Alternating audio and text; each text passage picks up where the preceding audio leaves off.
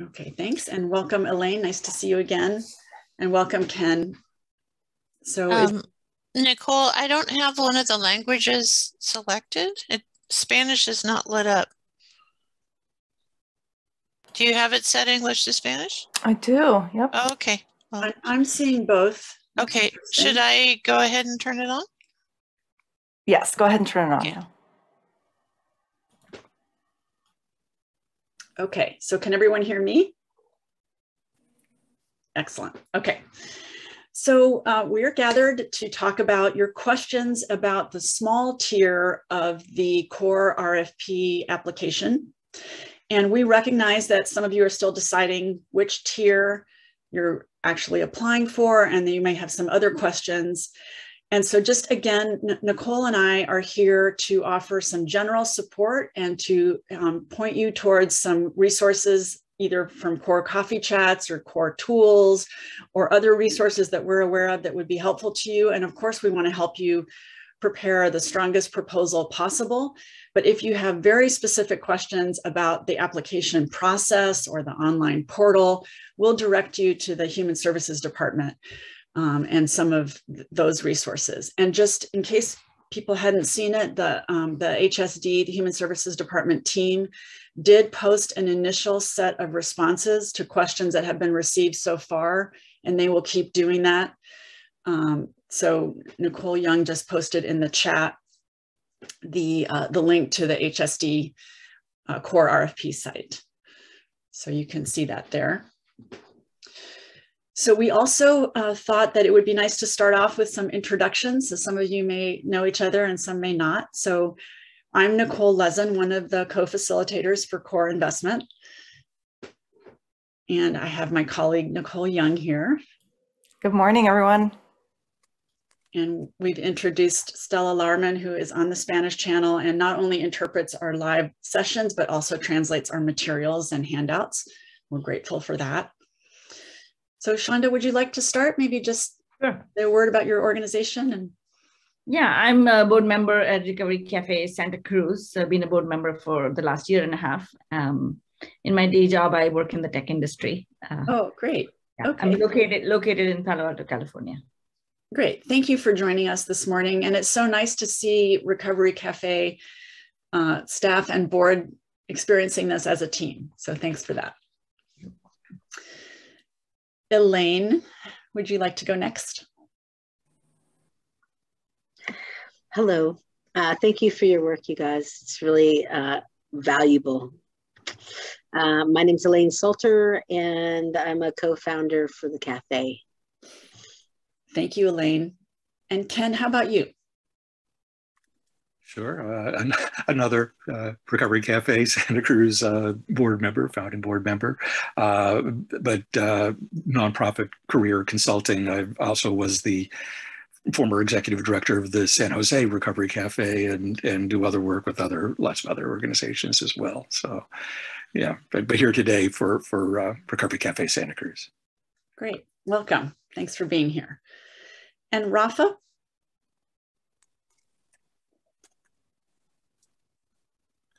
Hold on just a second. I'm turning on my camera. Oh, good. Thank you for doing that.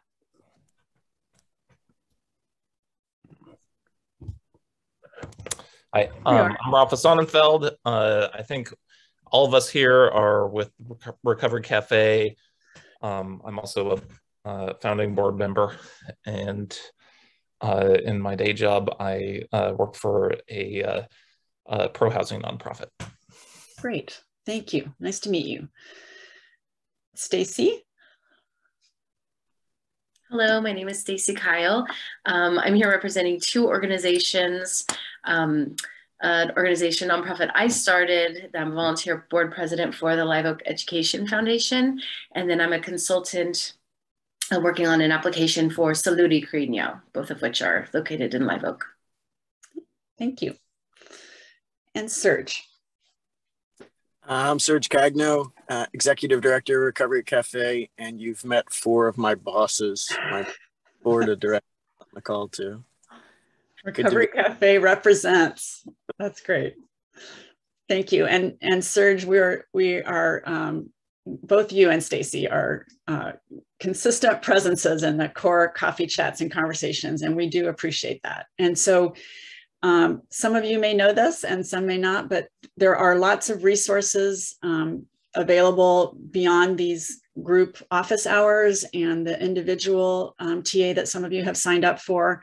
And so we just encourage you to access any previous recordings and share the information if people weren't able to be here live today. We're recording this, as you know, and we'll keep doing that same pattern for all of our training and TA offerings so that as many people as possible can have access to it. And then we just wanted to remind everybody that that we're just here to help. And so we have the trainings listed. Nicole's listed those in the chat that are coming up. So we have some more specific training on tools that can be used that should help with the application process. And today is really to answer your questions though. And again, we recognize that you may not have all your questions yet, but to the extent that you have them, we do have a Google Doc set up, and I'll put a link in the chat. And so if you want to navigate your way there, that's one way to pose a question for us to try to answer. And then if you'd rather just raise your hand or just turn off your mic and jump in, we welcome any way you want to send questions to us or put a question in the chat. We'll do our best to respond. So what's on your minds so far?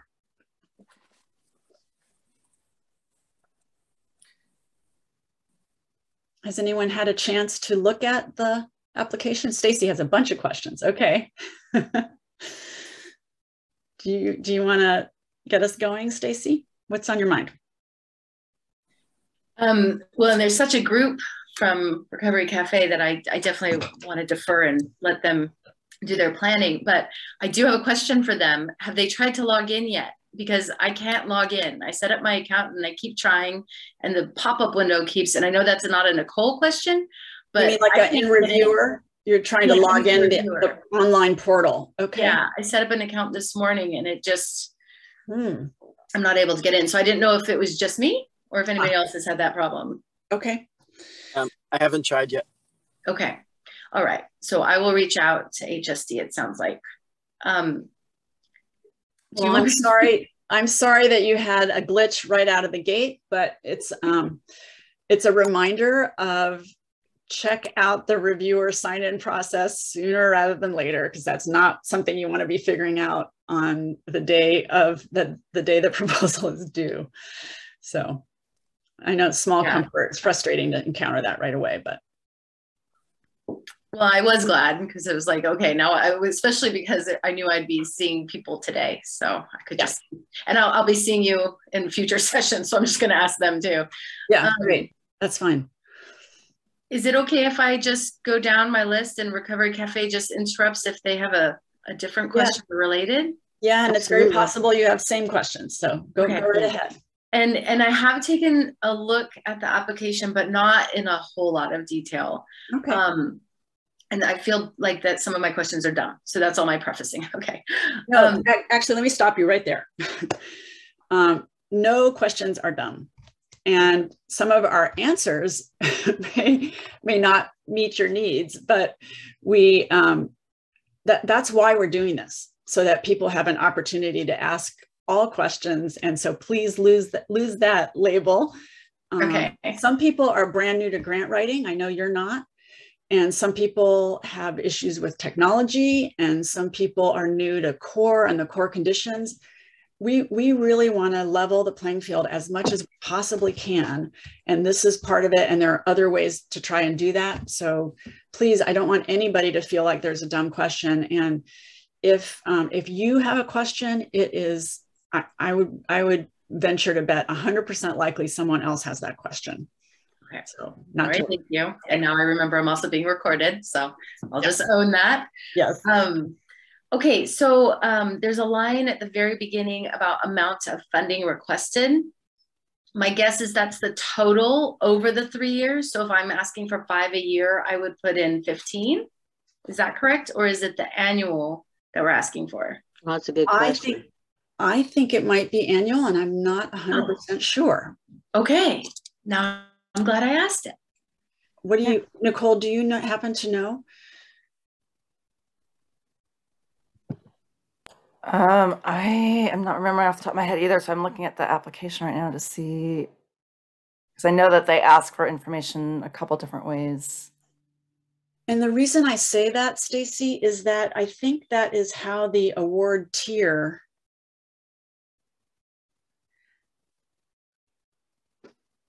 I think we should probably put that on a list of questions to follow up with HSD about and have them clarify that.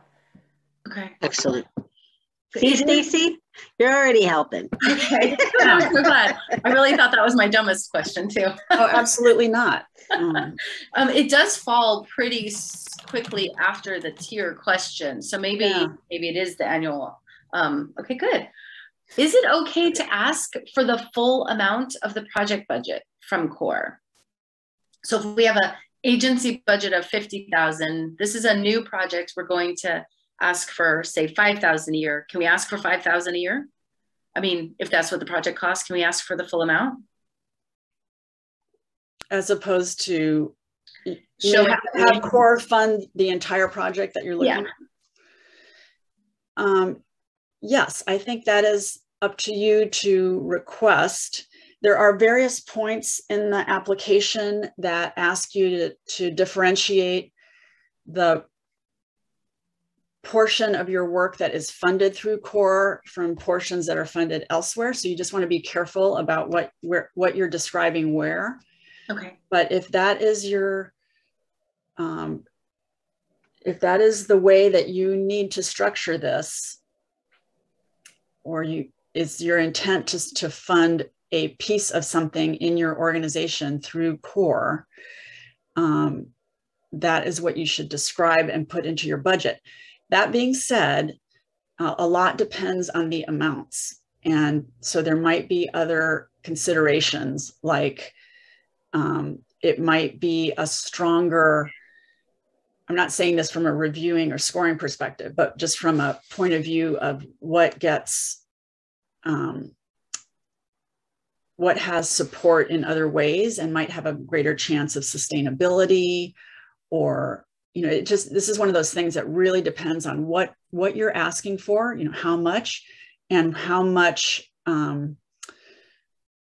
how that budget decision fits with your overall agency capacity and the relationship to other programs, and just what it means for your organization. Is it 5,000 out of 50,000? That might be more reasonable than 45 out of 50,000, right? So yes, right. Okay. Okay, that makes sense. That help? Mm-hmm. Yes. Nicole? I guess I would add to, like, there, so there might be some responses too, where Nicole and I might say, like we're not in the role where we can officially answer that. Here's how we would, you know, suggest how you think about it, or things taken into consideration. So like in the RFP, I don't believe there's anything that says you can't apply for the full amount of a program. So there's nothing that says like that would be prohibited. What I think the really helpful thing that Nicole just described is then thinking about, like, okay, what might that look like, or how might that come across to a reviewer if you are requesting from CORE basically the entire program budget, and then what might happen if you don't get funded. So it's kind of like then it becomes your choice about how much kind of risk, right, do you want to take in terms of what you're requesting from CORE for your program budget. Because if you request the whole budget and it doesn't get funded, the way that the RFP describes the funding decisions, the county and state are going to aim to fund as close to the full request as possible within I think it's like a 10%, range. And so there, again, since we don't know the specific scoring criteria, we don't know how reviewers will score proposals and all of that. It's just a lot of kind of weighing some of those different factors and possibilities as you're making decisions about what to request. Okay. Yeah, I'd say that that's my biggest question too. Is it? Okay. Yeah, absolutely. Like how much, like, because the different programs, I mean, how you evaluate what's a useful program or what has the most diversity or which core conditions you address, or whether you're a new program and innovative or an old program wanting to grow that has some history. Yeah, the money can be used for all those depending on how you want to look at that. And it's exactly like which amount of money would be most likely to be funded. Like, well, I need money, all sorts, and I need a bunch of money. So like that question of which one to ask for, I don't know what's in other people's heads about how they're going to evaluate. Like, I know I've been on these things and how the evaluation, what's scored. But that particular question of exactly how much. And at the moment, I'm leaning towards the medium tier, just because the number of awards, though where exactly we'll be applying. Yeah, it feels like I'm sort of rolling a little bit, rolling dice in the dark. And so one suggestion would be, I know with your whole team is listening to these sessions and working on some strategy and what to think about. So you may want to use some of the logic model theory of change type tools that we talked about yesterday, or watch the recording of that, and Elaine can walk you through it. And think about where your greatest contribution would be. Is it something, and you define that, is it where your strengths are as an organization that are unique because nobody else is doing what you're doing? Is it because you're reaching a population that no one else is reaching? Are you in a part of the county that no one else is active in? What stands out about your approach that that differentiates you? So that's one way to look at it. Another way to look at it is maybe you're doing something that's similar to others, but it's an expansion of different kinds of efforts, or it's implementing, taking to a greater scale something that's been successful elsewhere, or addresses a certain kind of gap. Or there's so many ways, as you've noted, Serge, of pitching what you're doing. So I would say go through the exercise of figuring out where you think your greatest assets and contributions are, where you play to your strengths, and work back from that. Maybe that lands you in this tier versus that tier, this strategy versus that one. And you may not have the same opinions about it. So that's part of what's great about these discussions is maybe Rafa and Ken think X, and Elaine and Serge and Shonda think Y, and you can persuade each other or find some way to meet in the middle and have a really interesting discussion about where you see Recovery Cafe's future.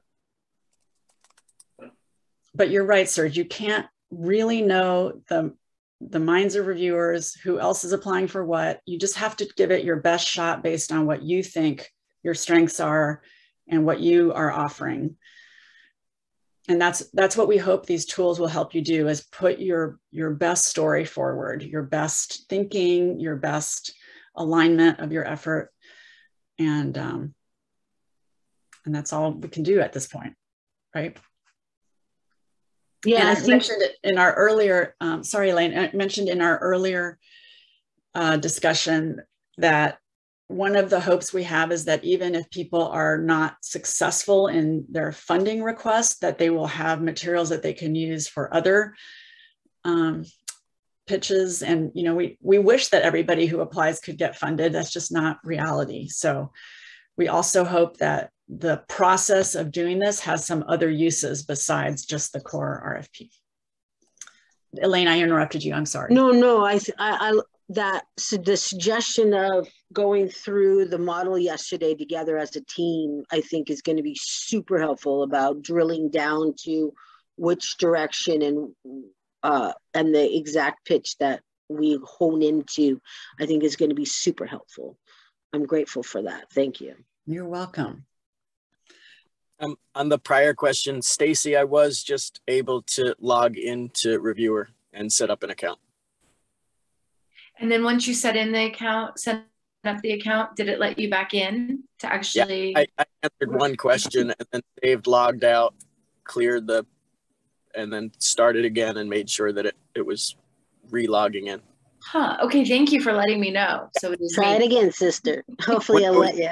When I was on the website, sort of a pop-up came up and it said, put in your login and password, even though I hadn't created one yet. So I had to X that, turn, and then find the spot of create.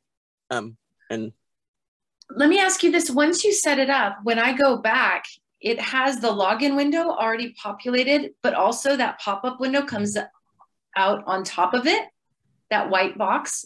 So both of them are there, and yeah, I'll enter there and it doesn't work, and I'll X out of that and enter below and it doesn't work. Yeah, I wasn't using that little box thing. That was annoying me, and I wasn't trusting it because I didn't know if it was using the cookie that I already would logged in. So yeah. I was using the login button separately. Yeah, I wonder if there's some cookies or autofill issues too. We will forward that to HSD, but as an issue. And I know, Nicole, I think Reviewer has its own help tickets. They have their own help tickets, and Alex is going to be on, I forget which session she said she would be coming back for. Alex Dami from HSD is kind of the guru for how to use Reviewer. She's the one that did the training earlier this month. And so I know that Stacy, you're signed up for 1 or 2 more sessions today. If Alex is in one of those sessions, that would be a good, you can feel free to ask that question at that time. Okay. All right. I'll keep playing with it too. Okay. Yeah, sometimes that works. Just keep Xing out and going back. Sometimes I have to create whole new accounts just because I poor Serge. He knows. He does, but it grows you being patient. This is true. No? All right, you guys are gonna have to duke that one out. So Stacy, are we convincing you that these are not dumb questions? Yes. Okay. Thank you. I have a data question next. There's tables for the federal poverty levels. Mm-hmm. Oh, good. That's a good question. And there's like the scale of household size, and then there's the table we populate. And I'm wondering how federal poverty levels relate to free and reduced lunch, because I use student demographic data. I've never used federal poverty level data. I don't know how they link. I think they're in alignment. My understanding about that is that to qualify for free and reduced lunch, you have to be in the lowest, the poverty level anyway. The right? 200% below? Yes, that's my understanding, but I could be wrong about that. Okay. I don't know the answer offhand, Stacy. I know there's a relationship between the two. Nicole, do you know?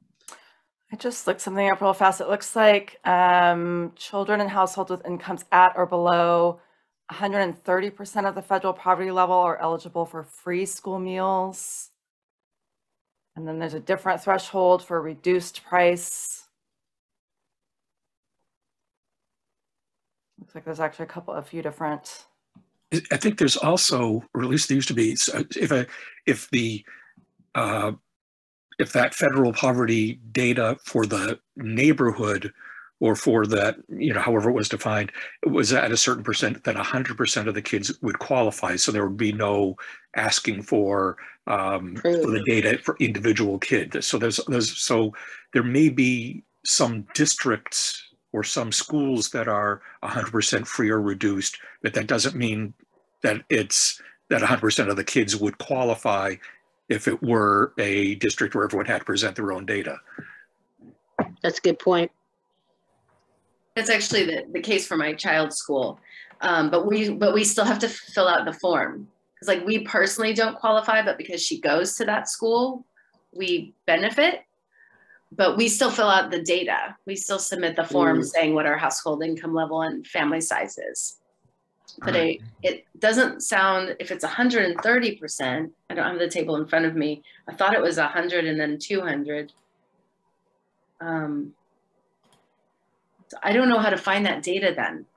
It doesn't match to my population. I don't know what to do. That's frustrating. Let's see, I have to think that through. Would the school district have that information? The only thing I've ever seen was free and reduced, but I've never asked for this, so I could ask for it and see if they have it. I bet you they would. And then Stacy, you know, I'm not in data share at the moment, but it might be worth looking at just to see what's available by zip codes / census tract / parts of county divisions, so that geographic divisions, so that it might be possible to use something as a proxy measure that you could explain in your text. That's a good idea. We don't have the exact data, but we think it's in this tier because of this other indicator. You kind of triangulate what, you know, we have these 3 clues that tell us approximately where this is. Sure. And I think if you explain that you have had an estimate, because other people are going to have the same issue, that you're not going to have the exact number for the exact population. And I see elsewhere in the application where it says estimates are fine when you're estimating the number of people. So I will double check this, but I would not get hung up on the exact. I think if you have an approximate percentage or proportion, that nobody's going to come after looking at, you said you had 82 people under the federal poverty level, and it's really 84 people or 72 people. Don't worry about that kind of thing. This is not tracking for that purpose. It's to try to understand the degree to which different applications are serving the most vulnerable, disenfranchised, economically fragile families and individuals in our county. That's what that's about. Okay. All right, great. Thank you. That kind of lowers my stress every time I scroll past that one. Don't stress over that. I have another data question, but on the effectiveness side, on our data, so related. Okay. You mentioned earlier about proposals that are about scaling a program, and that's in effect, is Recovery Cafe Santa Cruz. We're our own independent local nonprofit, and we're just kind of get started, but we're affiliated with Recovery Cafe Network. So for effectiveness data, we don't have a lot ourselves yet. So is it going to be okay if we rely on network data showing the effectiveness of what we're replicating, showing the effectiveness of this approach to recovery? Yes. And so we have one of our upcoming trainings on the core tools. We'll talk about the continuum of results and evidence, the core continuum of results and evidence. And that's a tool that can help you make the case for what you do and do not know about your program's effectiveness and why you think it would be effective here based on where it's been effective elsewhere. So there are different ways of classifying where your program is on that continuum. So you might say it's brand new, it's a new idea, we're just testing it out, this is a brand new pilot, and then you would understandably have less information about effectiveness because that's what you're trying to figure out. Or you may say, this has been looked at elsewhere. We have some tantalizing clues about its effectiveness that tell us that it has potential here. And here's why we think that. So maybe I don't know what that data is. I'm not familiar with your network, but presumably there's something in your the other recovery cafes that tells you that there's a model, or maybe you're adapting it in some way for Santa Cruz, but there's something to that model that makes you think that it's going to work here, and that's what you're telling. That's the story that you're telling. Why you think it would work here and why it's needed here. When is this training? Is this also part of a list somewhere that you could maybe send? Yes, and I think Nicole will put a link in the chat. Okay, thanks. That would be very useful. Coming right up. And the tool itself, you don't have to wait for the training, or we of course encourage everyone to attend the training, but the tool itself, we'll put a link to. It's a PDF document. Right now it's living on the DataShare platform.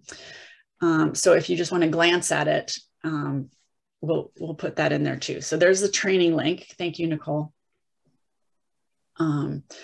But Ken, it's a great question, and it's something that that others will have as well, about where when you're replicating a program from elsewhere, you don't have local data yet, but you do have, the reason that you're trying to replicate it is because you have a belief based on something that it's going to work here, and that's what you're describing.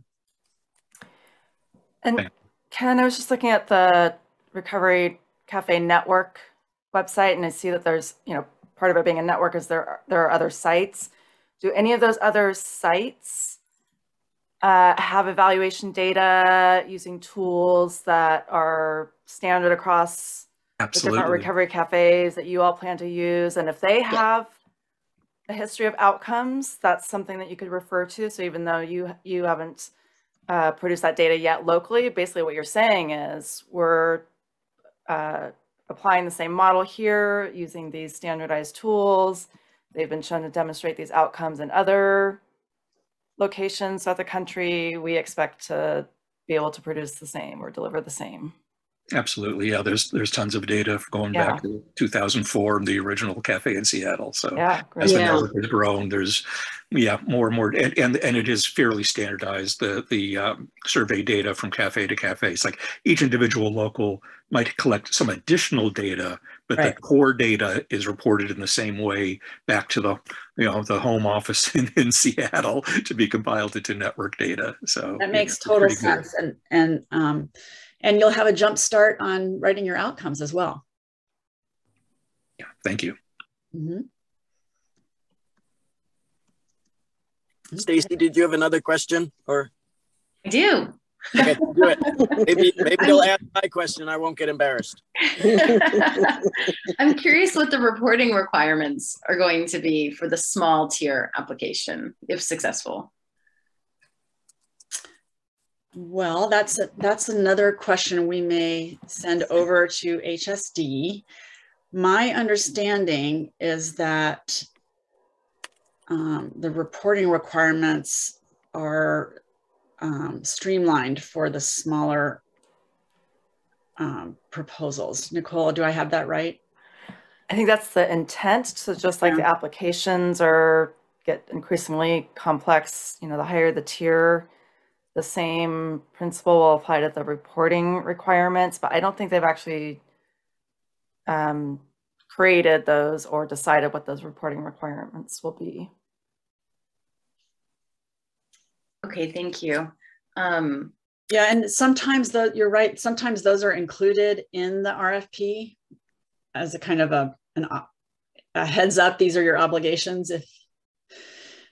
Yeah, especially as a small volunteer organization, it's kind of nice to know for this amount of money, how much work are we having to do on the back end, beyond the project. Understood, and we will forward that.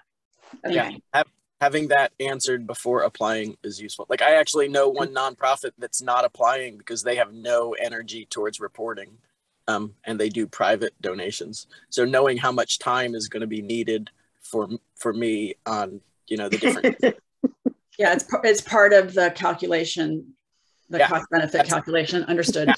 I only have so many hours, so I have to allocate how much I'm going to put into each thing for the next year. Yeah.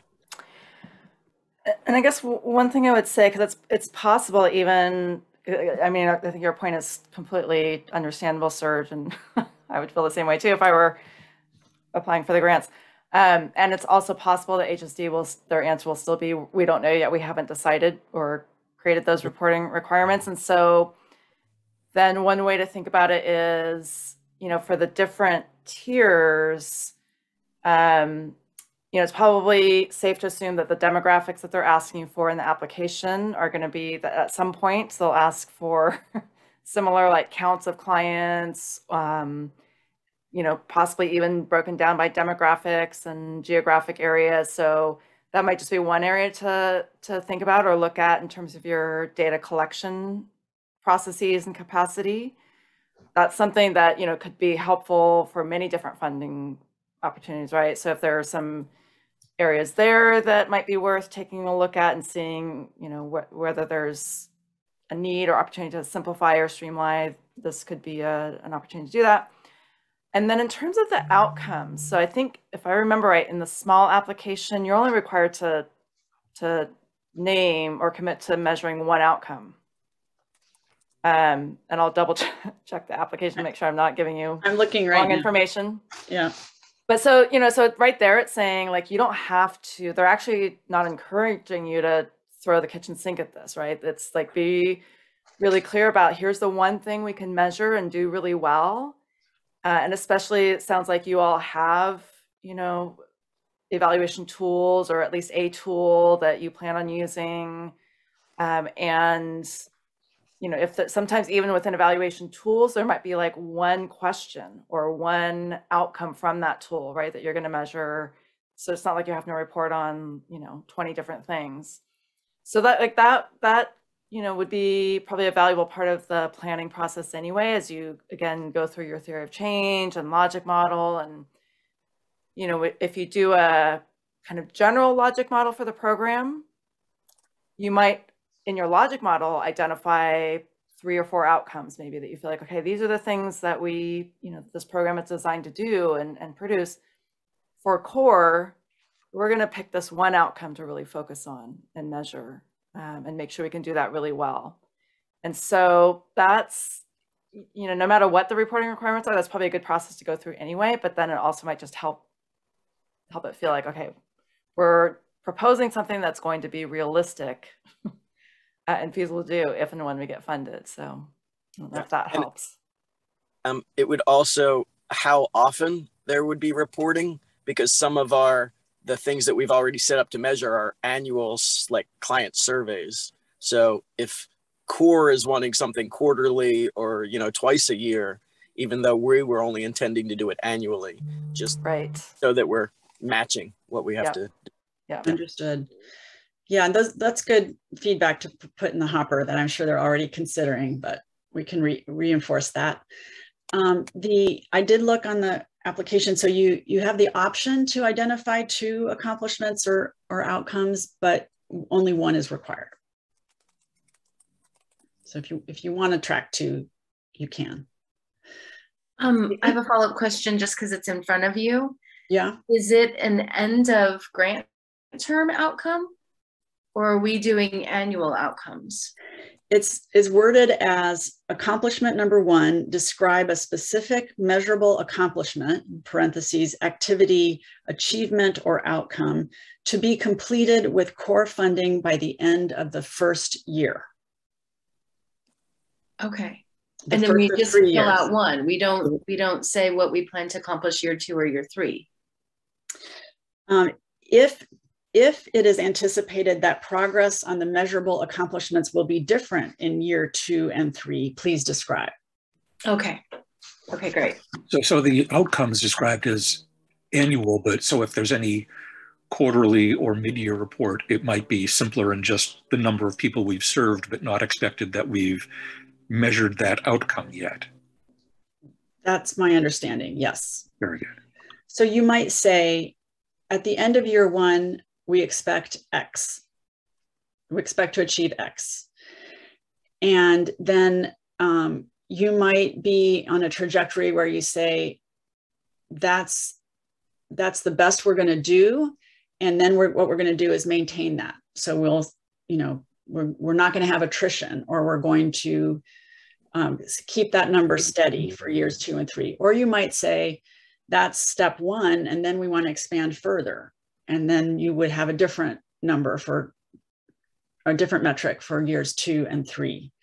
And what the relationship of that to reporting is what we don't know. But it makes sense that what Serge described, that there would be something like an annual client satisfaction survey or some kind of review that's not quarterly for reporting, would apply to a lot of situations. So for our logic model, where there was the interim goals and then the long-term goals, depending on our program, our interim goals may be 6 months and our long-term goals may be a year, but a different kind of program may have interim goals of 1 year, long-term goals of 2 years, just on what kind of service we're doing and what kind of change we're going to be seeing. Yes, especially the change. So we tend to think of long-term goals and to really have an impact in a way that builds from kind of more incremental change up front to take years, usually. It can vary, but usually there's something that's right in front of you, things that you're already doing or planning to do in the very short term, in months or within a year. And then you're building on that. So what happens next? And then what happens after that? And the core conditions and the broad community level impacts that you see associated with each core condition do have those more aspirational, longer term goals held up as the North Star. So it's possible that a long-term goal would be within a year for a program, but I'm thinking mostly they would tilt further than that. Nicole, what do you think? Yeah, I'm thinking about, just to give an example, a program that I coordinate, a parenting program where I'm in your shoes, where I have to report on outcomes on a monthly basis, actually. And like the outcome itself is phrased as, actually we have 2 outcomes and they're phrased as like X% of participants will demonstrate X% improvements by the end of the program. So it's kind of like the outcome itself is just phrased in terms of like how many, what percentage of our participants do we think are going to show some kind of improvement? And the outcome itself stays the same every year. And then when we're reporting, we're just reporting, okay, at this point, how many participants have reached that threshold? So your numbers might change, like if it takes a while for you to reach that outcome, and you're not quite there yet in your first report, that doesn't mean it's a sign of failure, right? It just means that that's, sometimes it takes a while. I think what the RFP is asking is, like, once you come up with your outcome, like, is anything about that outcome going to change significantly in years 2 and 3 because of the way you're implementing the program, or because you are foreseeing some kind of big change where like the outcome itself would need to change? Like maybe you want to increase your percentage of participants or increase the amount of improvement or change that they would be demonstrating. But that's not, like, if that doesn't feel applicable, then you would just say, no, we don't anticipate any changes. This is the outcome that we would have for the 3 years. The actual numbers you report, might change or look different in each report. But there isn't like I don't think the RFP is trying to set out the expectation that, oh, then like in year 2, you have to come up with something even bigger and better as your outcome, or more people, or unless that's part of your program design.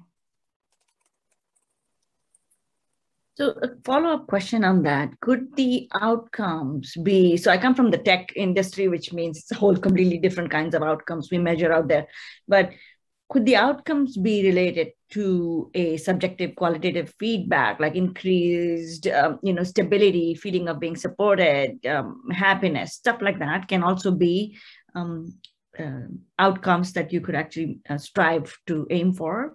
Absolutely, yes. And then the question is, how do you know that? So do you have, what are the measures or metrics that you're using?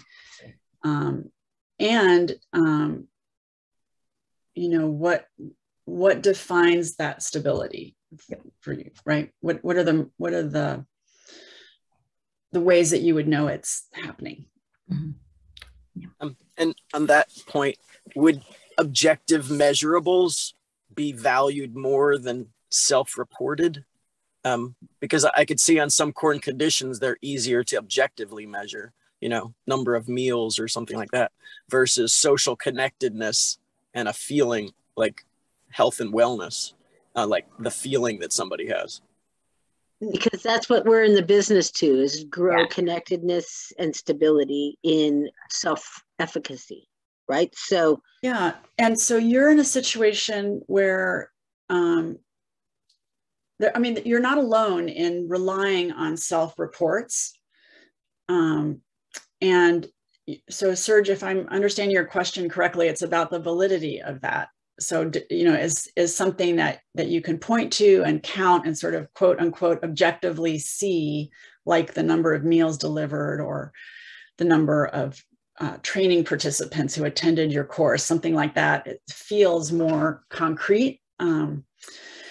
But there are so many things that are subjective in the eyes of the beholder, and particularly in the eyes of the participant. So I think that the field, we can talk about this some more in some of the trainings, but the field of evaluation and of data and looking at data through an equity lens has a lot to say about who gets to say what a measure is and what's valid.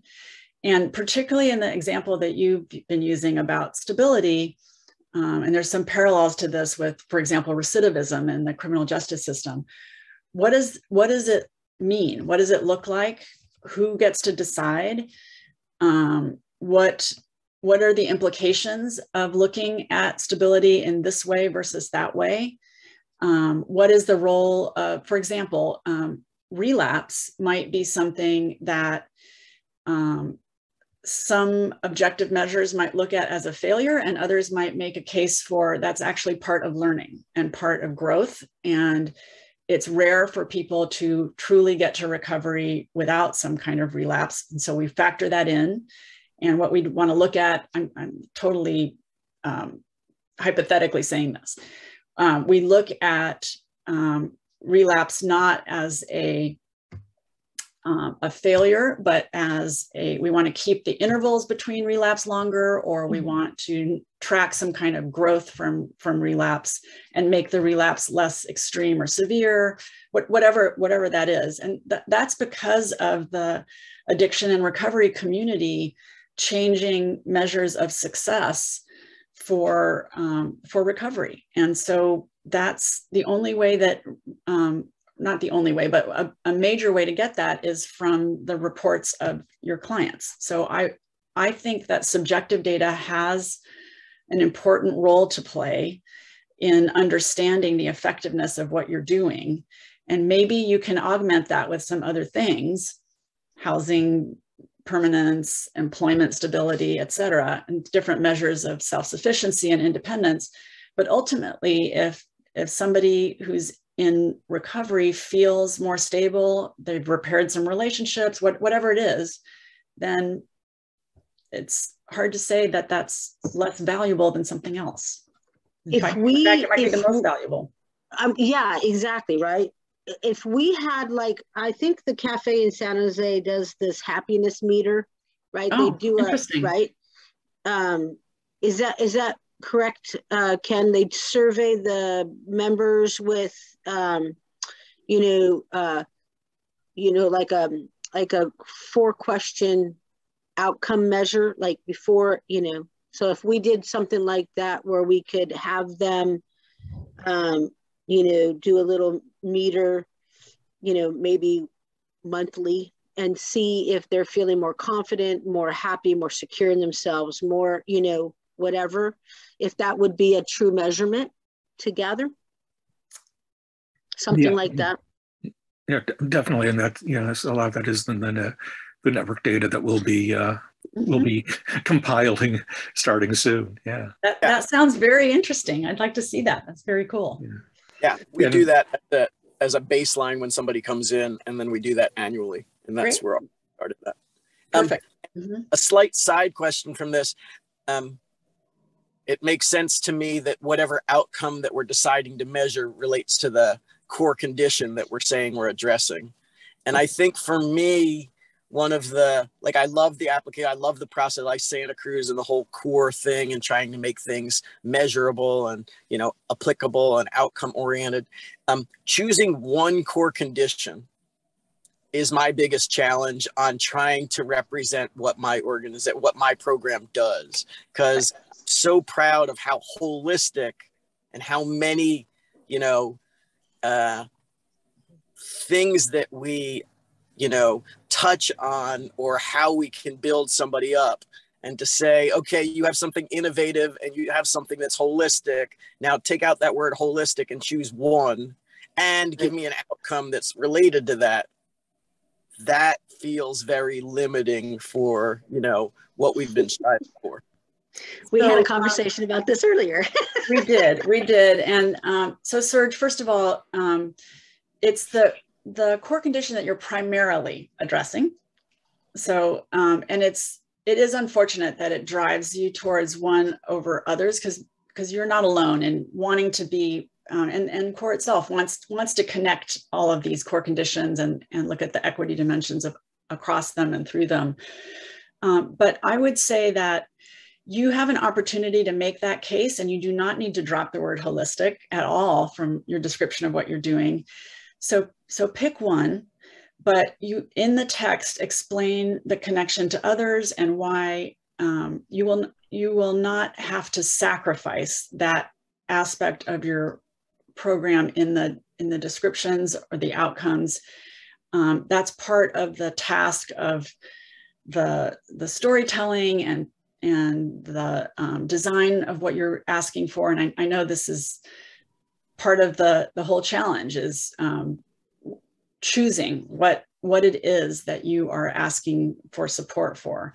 But I just really want to emphasize that you don't feel boxed in by that one drop-down menu and the choice of a primary core condition, because there is a text opportunity to talk about the connections to others. And please don't drop the word holistic from your description. In a practical sense, will funding decisions be based in any part on making sure that there's a certain number of grantees under each of the core conditions? And would that play into strategizing which one to pick in any way? Or because being able to explain it in other ways, you shouldn't try to guess or game it based on, well, you know, who are they going to fund for each core condition? It's an excellent question. Go ahead. I would say, like, because the county and city decided really explicitly not to set any amounts or criteria or priorities that they're by core condition. And so, like, the scoring criteria isn't going to be based on, you know, which core condition, and there aren't any any secret conversations that have happened, like, okay, this amount we want to do, you know, for health and wellness, and this amount, or, you know, X% for this core condition versus others. So it is going to make the conversations that have happened is, oh, that's going to make the review process kind of tricky. Like, what do we do if everything comes in under one core condition? Or how are the reviewers going to decide, and the county and city eventually decide what the funding recommendations should be? So I would say, like, I think that's the concern, is that, like, trying to figure out, like, how do we strategize? How do we, you know, increase our chances? And I think at this point, it's like, increase your chances by making the best, clearest case you can. And I think the way to during the review process would there be, would there be any chance that they might come back and say, we like what you're saying, but would you consider changing your core condition? I mean, would there be an opportunity to amend that if that's what they, and if everyone comes in under health and wellness, would they go back to certain ones and say, do you want to rethink that and choose one of the others? That's a good question, Ken. Yeah, I mean, it's a good question. I don't know that we can answer that, and I'm not even sure. I mean, we can ask that question or pose that, or you could. Here's what I'll actually say: if you are interested in knowing whether there's an answer to that question, that's probably best to send that to that county email address. Yeah. Versus us trying to, give you some kind of educated guess or answer. But I think it goes back to that mapping process so that we can core down to our best presentation of what we do. And then let that be the leading factor of which to say. You know what I mean? Yeah, I think you're exactly on track, Elaine. The best description of what you do best is never a wrong strategy, in my opinion. Yeah. Yep. I think that's what we need to do the work. I had a related question. I know what core condition I think our proposal fits under, but earlier in the application, there's one on service category, and I can't find like a corollary there. Oh man. So but there's an other. I didn't know if there was a strategy. You said like pick the best fit, and that's what it says, but there's also another box. So Use I didn't other. know, like, yeah. If it doesn't fit, just use other. Okay. Perfect. Yeah. All right. Yeah, there you go. But you have to say what the other is. I was just going to say, does the lady describe? I just make up my own service category? Yeah. Yeah. Okay. Yeah, I do. Perfect. All right. Thank you. Awesome. I love it. On the prior question that Ken was asking about getting feedback from our application, I thought that there was some comment in one of either in the RFP or in one of these discussions about what might be something that the program would be reached out to, like was that not part of the process somewhere? It might have been in the question and answer. I'm scrolling through the Q&A document to see if that came up.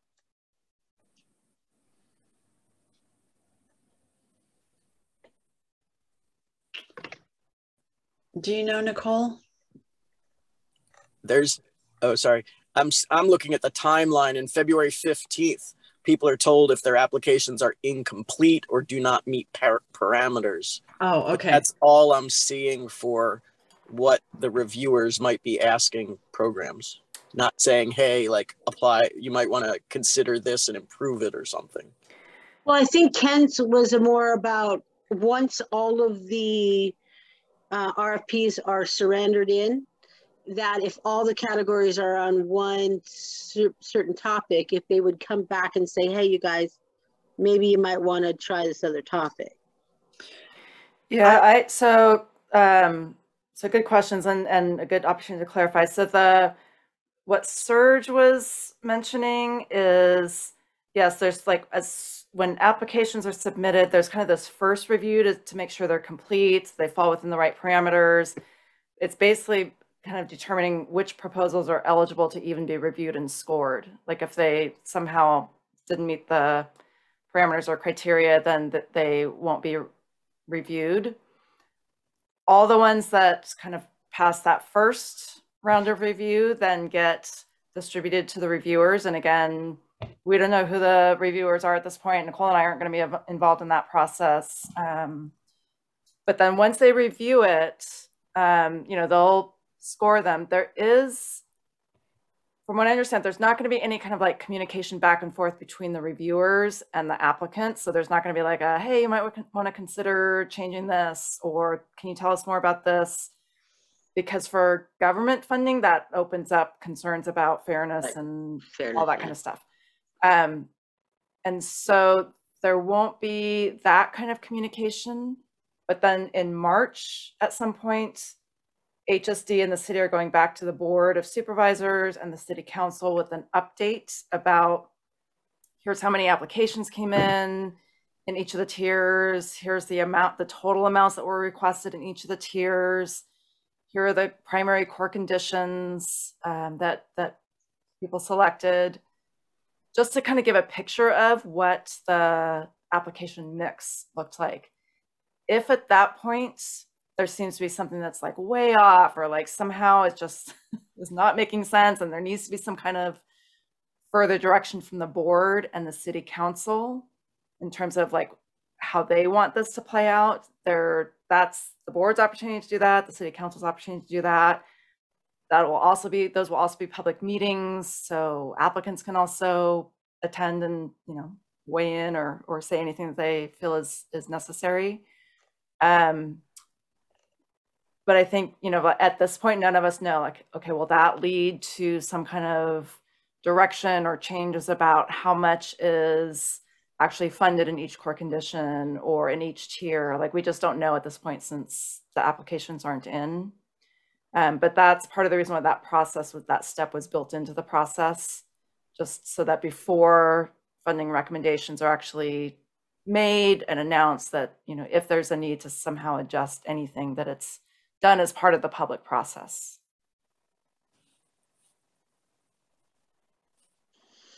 I know we're over time. I just thought of one more question. It's a budget question. May I ask, or should I enter in the document? We've never submitted an application that includes indirect. So I don't actually, I was thinking about it to the grant reporting component. Is that a qualifying indirect cost that we need to like build in, or is that actually staff time we need to build into our personnel budget in order to do sort of that level of work? You mean the administrative time to do reporting for this grant? Where does it fall?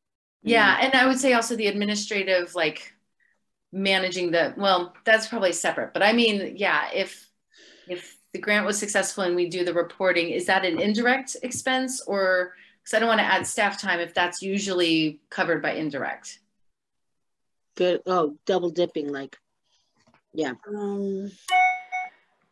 I was just looking at the Q&A document because that was a slightly different question that came up about the indirect rates, about whether it applied to only the direct funding costs or the entire funding request. And I'm seeing the HSD said they can't answer that question at this time. I think they have to think that response through a little bit more.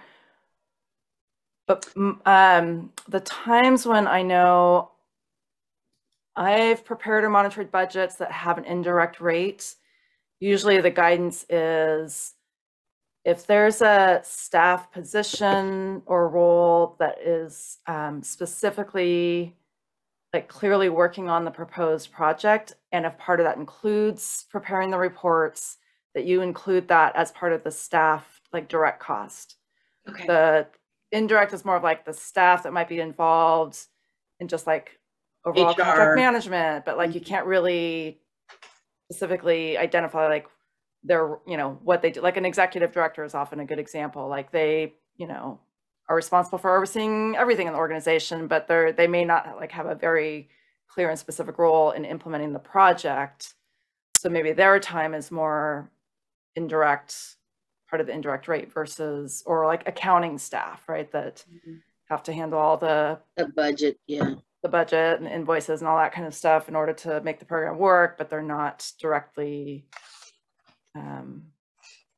part of implementing the project, if that makes sense. Yeah, extra time needed for the project. Yeah. Right. Yeah. Okay. Yeah. Good. That's helpful. Thank you.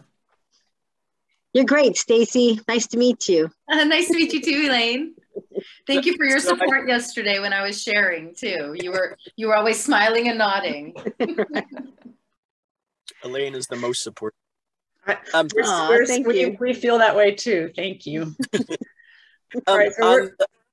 Oh, sorry. Just on that last question. So it sounded like I should make the program manager do the reporting because I can bill for their time, as opposed to the program director that's only an indirect cost. I like. Or which volunteer is going to be taking on the delegated, you know. I think that's one to think about, but yeah. I mean, so much of it is, you know, dependent on how your program and your organization is structured. And so it might be a different answer for different applicants, but I would definitely think of it in terms of, you know, evaluation and reporting on a specific program, right? Like you could clearly track those hours, right? That whoever it is you're doing it for this particular program or project versus something that's more nebulous, like you can't really parse out. Sure. Yeah. You know, and so that's usually the way to think about direct costs versus indirect costs. And so if that's depending on who the person's, you know, what role it is that's doing that function or how you treat that in your organization.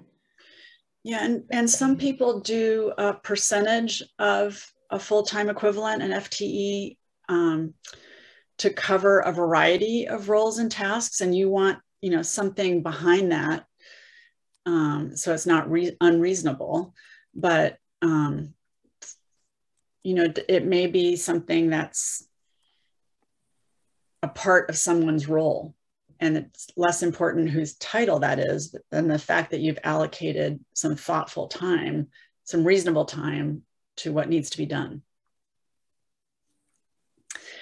We're going to hop off and take a little break between this call and our next one. We may see some of you there.